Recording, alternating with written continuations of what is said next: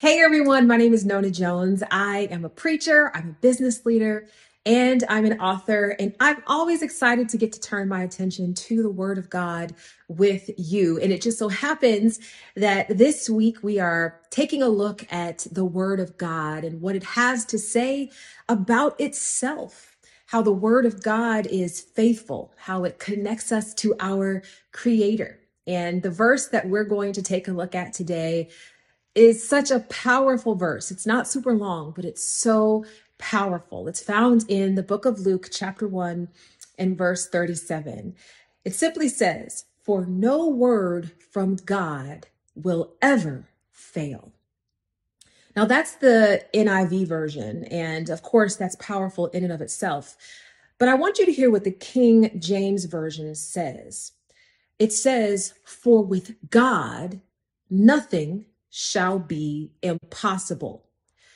That's powerful by itself, but we're also going to look at what the Amplified Translation says. The Amplified Translation says, "For with God, nothing is or ever shall be impossible." My goodness. The Word of God is telling us that when God speaks, it's done. It doesn't matter how statistically improbable the thing may be. It doesn't matter how few resources you may have for the big vision that God has spoken into your life. When God speaks a word, it's done.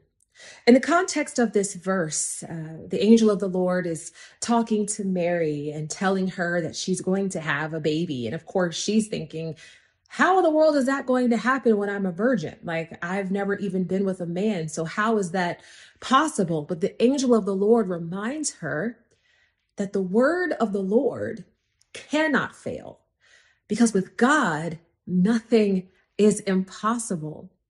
I want to encourage you to meditate on this verse today. If you find yourself facing a situation that feels impossible, maybe you're in a marriage where you feel like you've done everything that you can to try to make it work, and maybe your spouse isn't hearing you, or maybe they've even presented you with divorce papers. Maybe you're in a situation where you just got a medical diagnosis and the doctors have said that there's really nothing that they can do, or they said that maybe there's one or two things they can do, but if those things don't work, then you have a death sentence. Maybe you're in a situation where you're in school and you feel like you just aren't retaining the information. You're really worried because you have an exam coming up and you don't think you're going to pass it. Here's what I need you to do.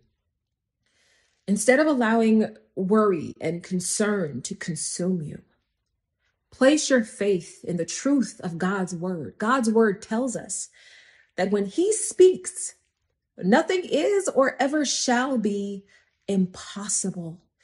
Because the God that we serve, not only is he omnipotent, all powerful, he's also omniscient, which means he knows everything. And so we can place our full faith in him because he's never caught off guard. He's never caught by surprise. And when he speaks something to you, it's done. You can place your faith in the word of God because it is true and it is faithful.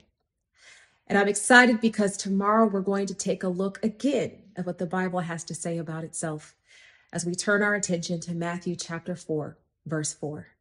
We'll see you back here tomorrow. God bless you.